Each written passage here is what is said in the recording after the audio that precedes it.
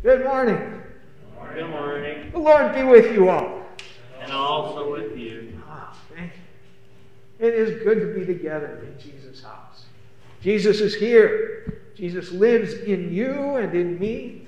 Jesus is alive here in his house.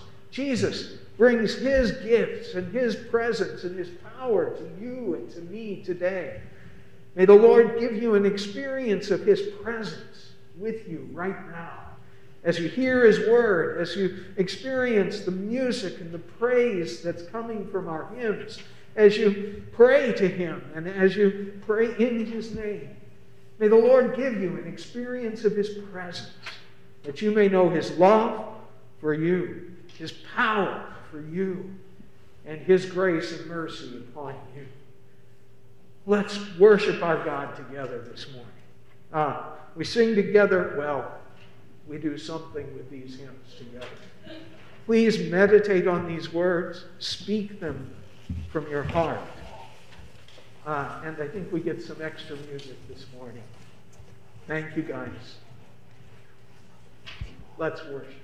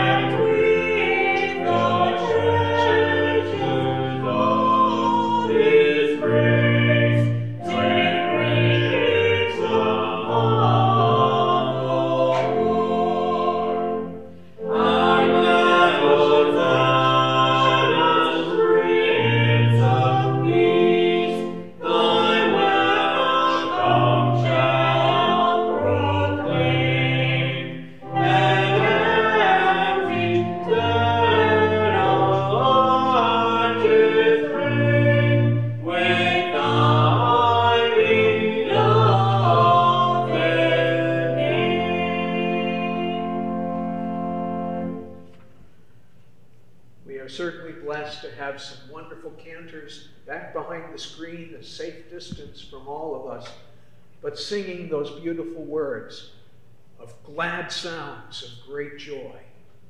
Thank you guys very much. We worship this day in the name of the Father, and of the Son, and of the Holy Spirit. Amen. That our eyes and our ears may be open to receive the mystery of God's love.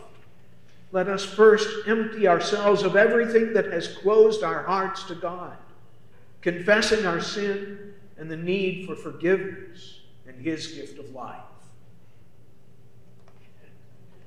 At the Lord's own invitation and command, I confess all my sins to God, the very thoughts, words, and deeds with which I have offended him and hurt my neighbor.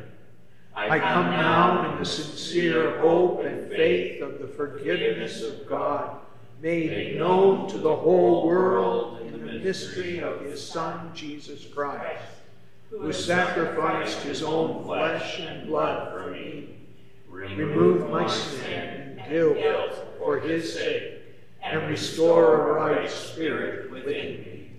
Amen.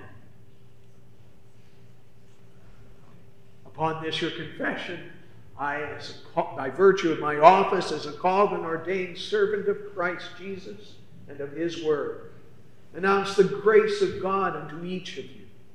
And in the stead and by the command of our Lord Jesus Christ, I forgive you all your sins.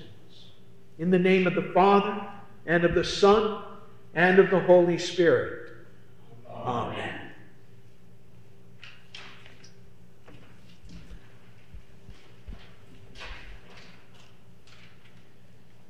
Jesus Christ is the light of the world. The light no darkness can overcome. Let your light scatter the darkness and illumine your church. We sing together. Meditate on these words together.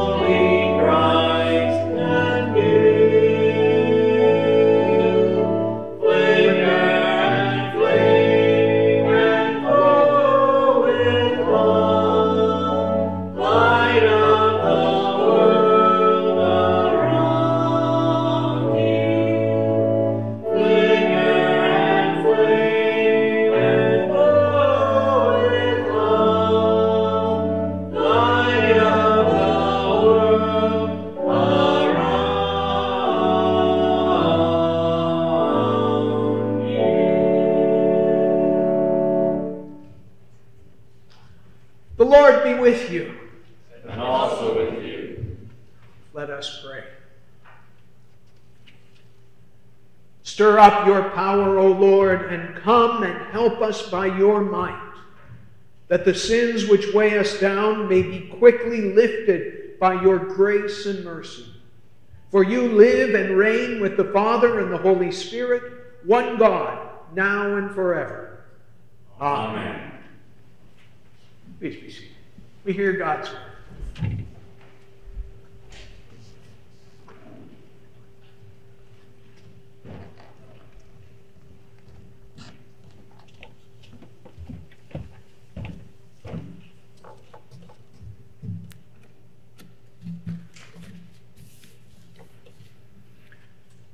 The Old Testament reading is taken from 2 Samuel chapter 7. Now when the king lived in his house, and the Lord had given him rest from all his surrounding enemies, the king said to Nathan the prophet, "See now, I dwell in a house of cedar, but the ark of God dwells in a tent." And Nathan said to the king, "Go do all that is in your heart, for the Lord is with you." But that same night the word of the Lord came to Nathan, "Go and tell my servant David, thus says the Lord, would you build me a house to dwell in? I have not lived in a house since the day I brought up the people of Israel from Egypt to this day. But I have been moving about in a tent for my dwelling. In all places where I have moved with all the people of Israel, did I speak a word with any of my judges of Israel, whom I commanded to shepherd my people Israel, saying, why have you not built me a house of cedar? Now therefore, thus you shall say to my servant David, thus says the Lord of hosts, I took you from the pasture, from following the sheep, that you should be prince over my people Israel. And I have been with you wherever you went, and have cut off all your enemies from before you. And I will make for you a great name, like the name of the great ones of the earth. And I will appoint a place for my people Israel, and will plant them, so that they may dwell in their own place and be disturbed no more. And violent men shall afflict them no more as formerly, from the time that I appointed judges over my people Israel. And I will give you rest from all your enemies. Moreover, the Lord declares to you that the Lord will make you a house, and your house and your kingdom shall be made sure forever before me. Your throne shall be established forever. This is the word of the Lord. Thanks be to God. The epistle is taken from Romans chapter 16, verses 25 to 27. Now to him who is able to strengthen you according to my gospel and the preaching of Jesus Christ, according to the revelation of the mystery that was kept secret for long ages, but has now been disclosed, and through the prophetic writings has been made known to all nations, according to the command of the eternal God, to bring about the obedience of faith. To the only wise God be glory forevermore through Jesus Christ. Amen. This is the word of the Lord. Thanks be to God.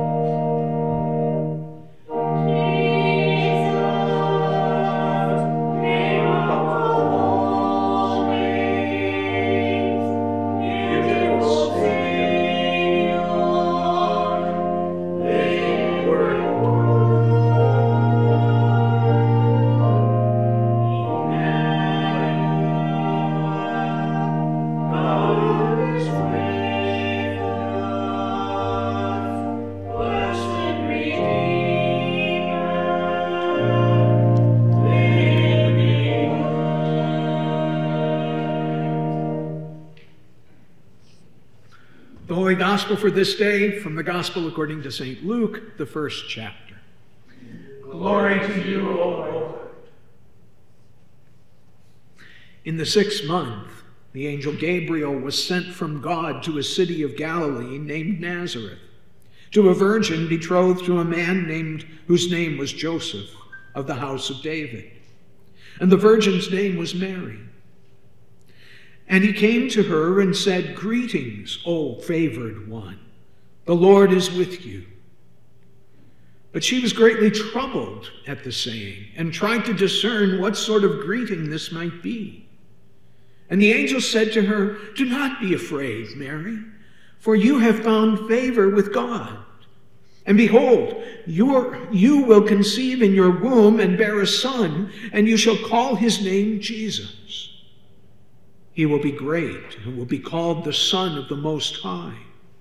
And the Lord God will give to him the throne of his father David, and he will reign over the house of Jacob forever, and of his kingdom there will be no end." And Mary said to the angel, "How will this be, since I am a virgin?" And the angel answered her, "The Holy Spirit will come upon you, and the power of the Most High will overshadow you. Therefore the child to be born will be called Holy, the Son of God. And behold, your relative Elizabeth, in her old age, has also conceived a son, and this is the 6th month with her, who was called barren. For nothing will be impossible for God." And Mary said, "Behold, I am the servant of the Lord. Let it be to me according to your word." And the angel departed from her. This is the gospel of the Lord. Praise to you, O Christ. Please be seated.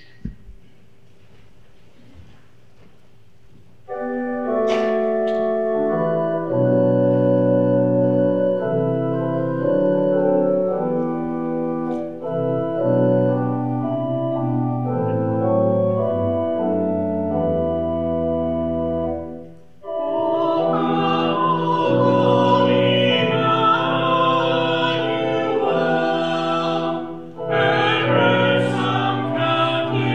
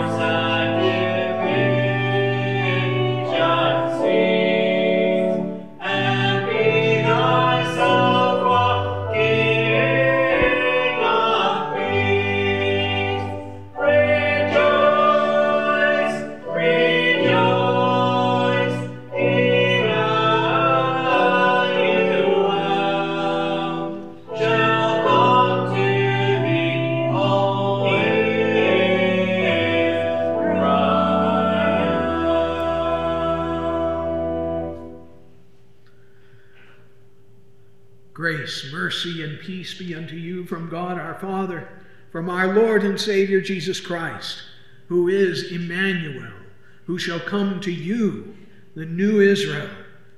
Amen.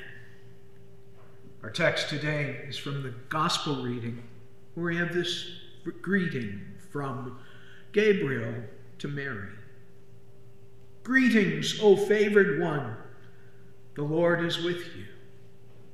This is our text. In the name of our Lord and Savior Jesus Christ, dear friends in Christ, can you imagine receiving a greeting like that? Those were the first words to come from the angel's mouth when he appeared to Mary. Greetings, O favored one, the Lord is with you. He went on to try to calm her fears and explain further the reason for his appearing to her. And he said, you will conceive and in your womb the Son of the Most High. He will be great and will rule over his kingdom forever. That didn't help very much. She said, how will this be? I don't understand. What would you think if a being from another world appeared to you and told you that you would have a king growing within you? That the Son of God would be inside of you? Would you believe it? Would you have your doubts? Of course you would. And that's what happened with Mary too in today's gospel reading. She heard this incredible message from a frightening being from heaven, and she had her doubts. Fear at the appearance of such a heavenly being, bright, shining with heaven's glory, huge and fearsome, the size of the angel carvings in the temple, in the Holy of Holies. The voice of the angels that Isaiah saw in chapter 6 of his prophecy shook the very foundations of the heavens. So perhaps this angel's voice was rather overwhelming too.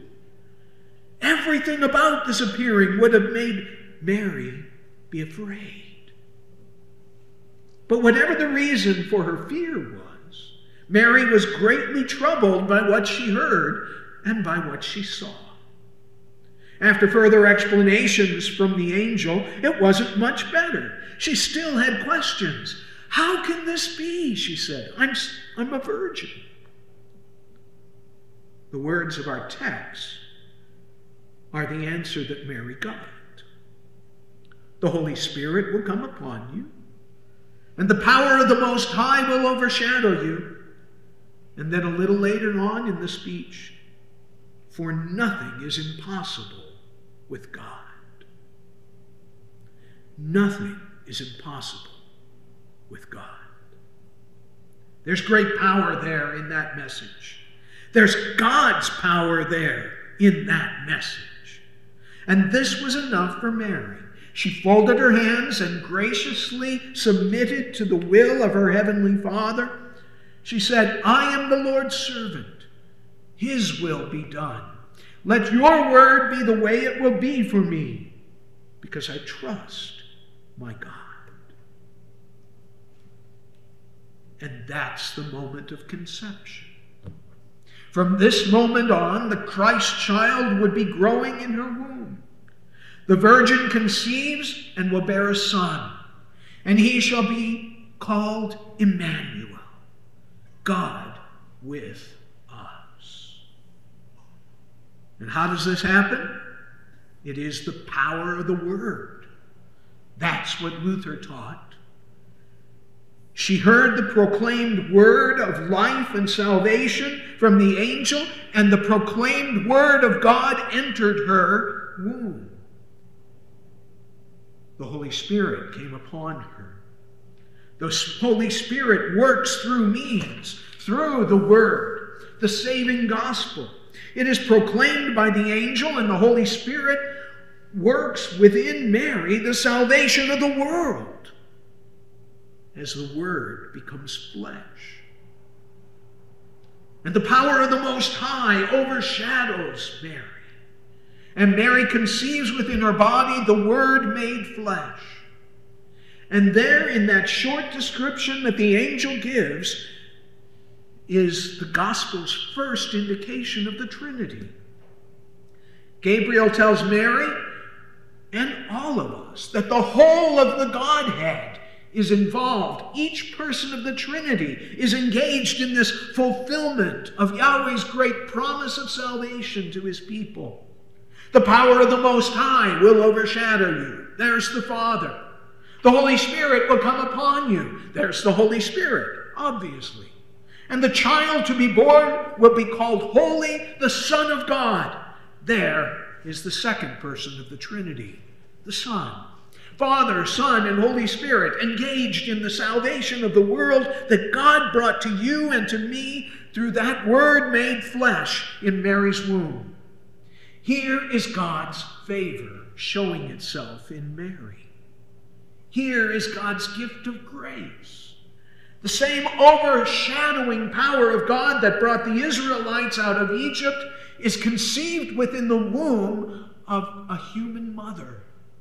The same overshadowing power that filled the temple with God's Shekinah glory now fills the virgin's womb. God's power to save, God's power to forgive, God's power to open heaven to all believers, God's power at work in the conception of a baby. Put yourself in Mary's place.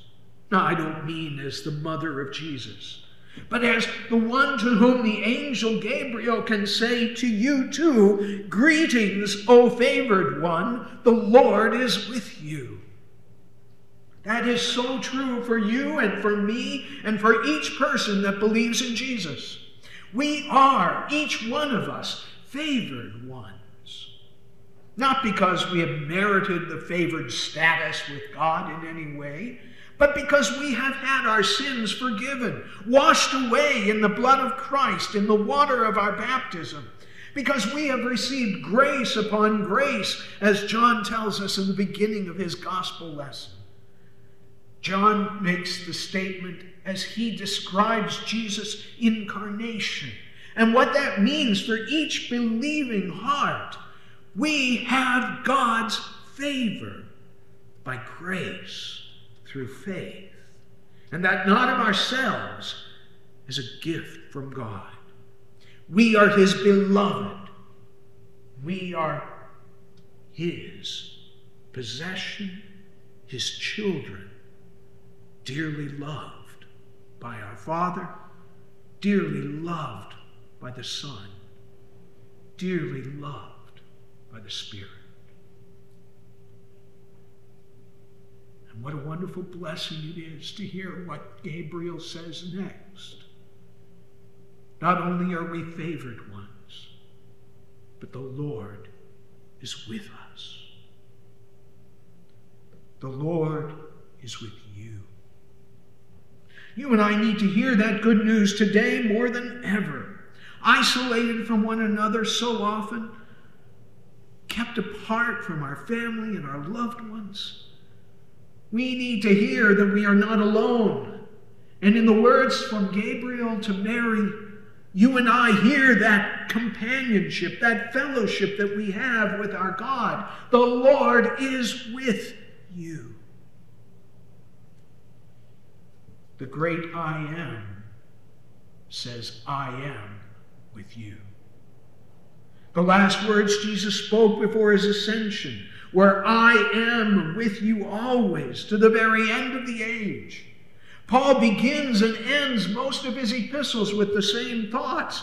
The Lord is with you with his gifts of grace and peace. You know, we often take that liturgical interchange for granted.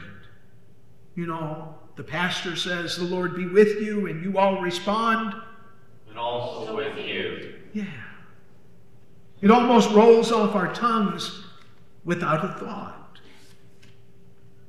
But those words shared between pastor and congregation hold profound meaning. They affirm the truth of what the angel said to Mary, that the Lord is most certainly with us here in his house, with us wherever his name is spoken, with us where 2 or 3 are gathered in his name, with us virtually online, with us here in his house, with us wherever we are. There is fellowship with our God. But that shared liturgical interchange also affirms that fellowship with one another.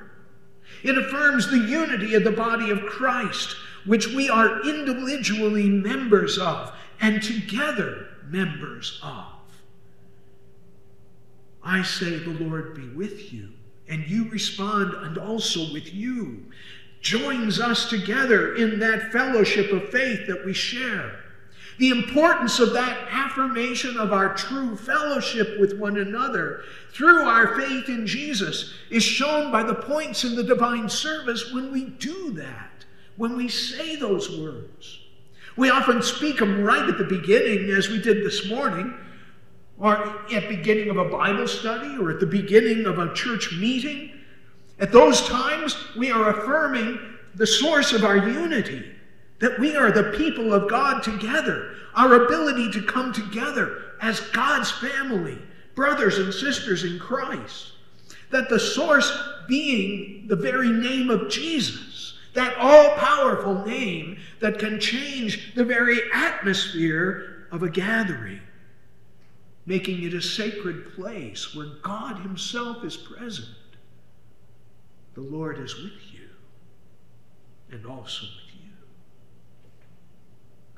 But during the divine service, we speak that interchange at the beginning of the service of the Word and at the beginning of the service of the sacrament. In both of those places in our liturgy, we're affirming our unity in Jesus' name. We are affirming our fellowship with one another, with Christ Jesus as our head. We are also affirming that everything spoken, whether by pastor or congregation, whether in prayer or in proclamation, is spoken by all and affirmed by all of us to be a true statement of our faith in Jesus that we have together. The Lord be with you and also with you. And all of this is testified to by the name given to the Messiah in Isaiah's prophecy. And we sang it over and over again in our sermon hymn. Rejoice, because Emmanuel will come to you, true Israel. He is Emmanuel, God with us. For Mary, the presence of Emmanuel was physically apparent. She held the incarnate Son of God in her womb and in her arms after his birth. For us, the Lord's presence is assuredly among us in his word proclaimed and in the real presence of his body and blood shared at this altar. This is testified to by our confession of faith. We also and it's also taken as true by faith that the Lord's presence is there in our hearts, where Jesus said that he and the Father will make his home, that he is with us with his power and strength, his grace and mercy, his compassion and love in every moment of our lives. The Lord be with you and also with you. I've spoken with so many people over the years in ministry who live in doubt and despair because they don't experience Jesus' presence. They have a problem that never gets resolved. They have a chronic pain that never gets healed.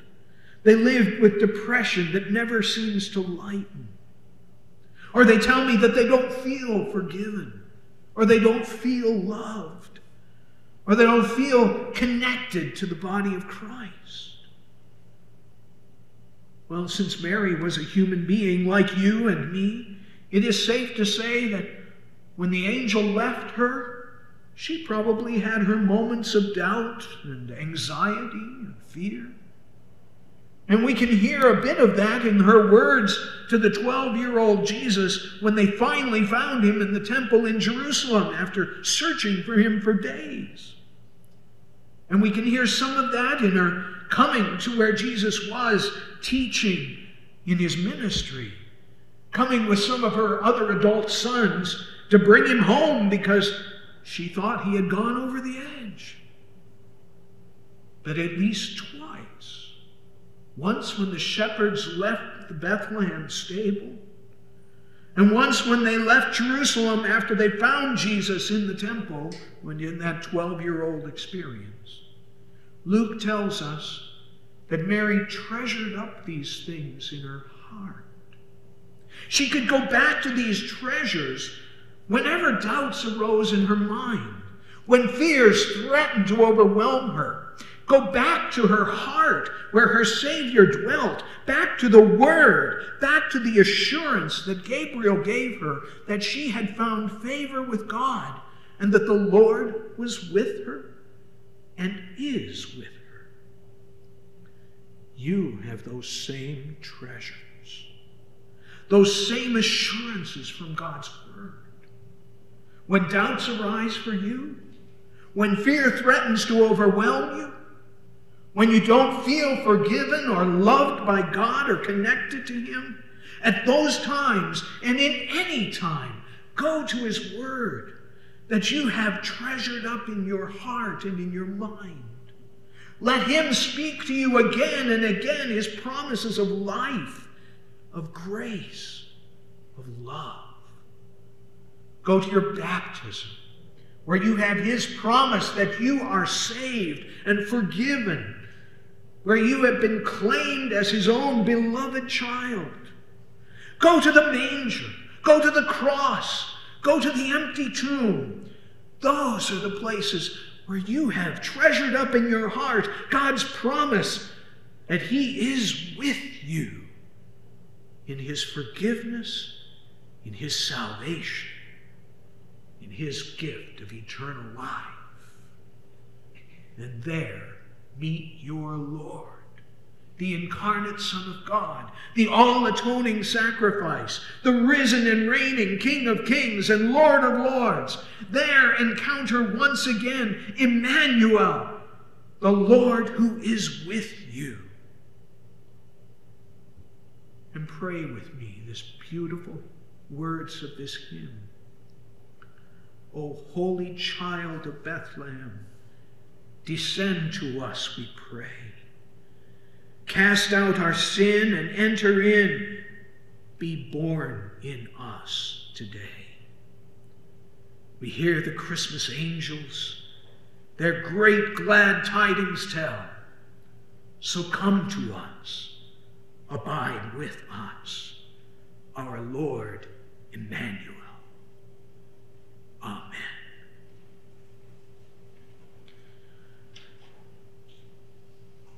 And the peace of God that passes all understanding, keep your hearts and minds in Christ Jesus until life everlasting.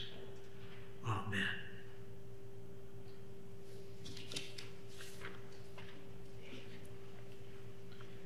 Please rise and let us confess our faith in the words of the Apostles' Creed.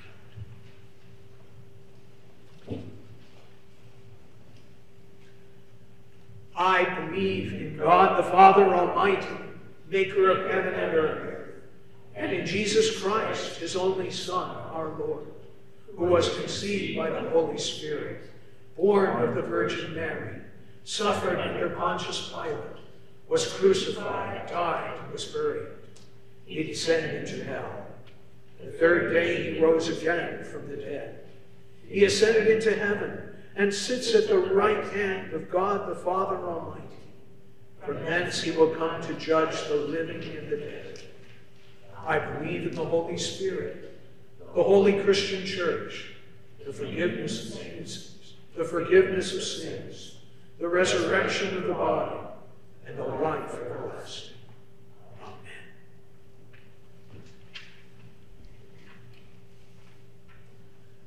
Let us pray for the whole people of God in Christ Jesus and for all people according to their needs. Are there any special prayer requests this morning? Glenn? My daughter was baptized this morning. Your granddaughter's being baptized this morning. Oh, praise God. What a wonderful thing. And I know her name, but I can't remember. Winfrey.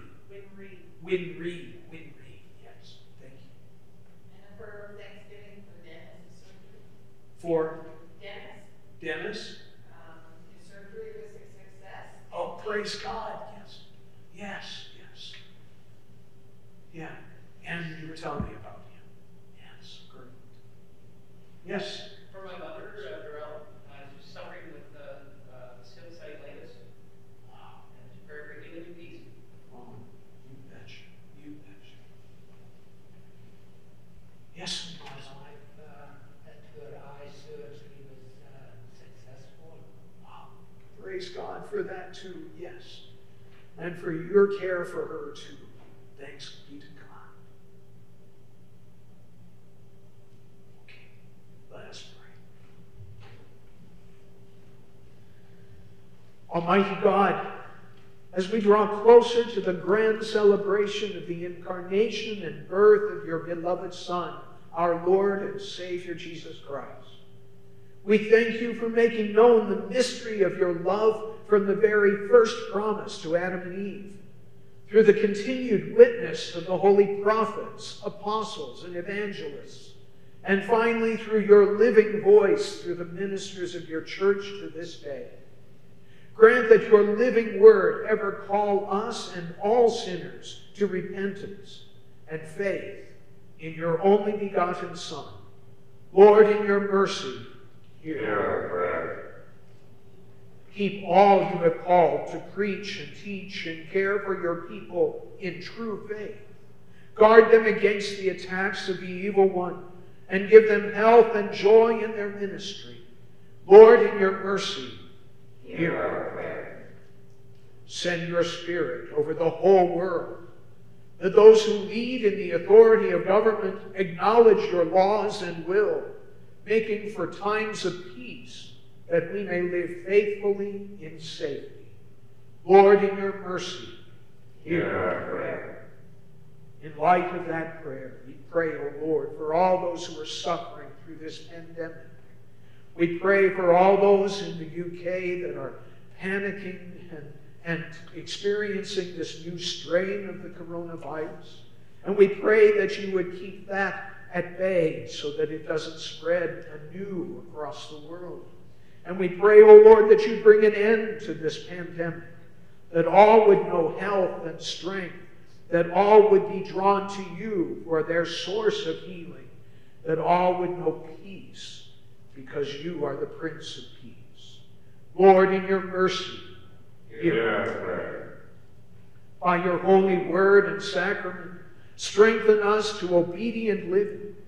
Send your grace, mercy, peace, and love to surround our families. Inspire those of various vocations in the world. Comfort, defend, and heal all those in times of illness and distress.